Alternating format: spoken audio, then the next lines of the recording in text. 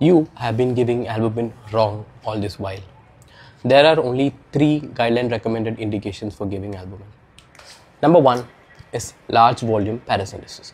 So when you do an ascitic tap of more than 5 liters, you have to replace albumin 8 gram per liter for all the fluid removed, including the first 5 liters. Number 2 is spontaneous bacterial peritonitis.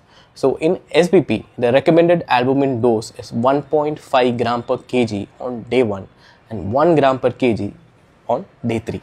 Now this is a really high dose, so you have to individualize with your patient, looking at the volume status and give albumin carefully. Now coming to the third indication. Third indication is hepatorenal syndrome or HRS.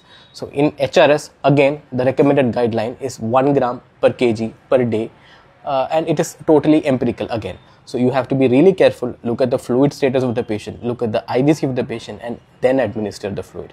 And this is best given with terlipressin. So remember, albumin is not an elixir of life and you should not try to hit the target and you should not treat numbers. You should treat patients, look at the fluid status and then give albumin.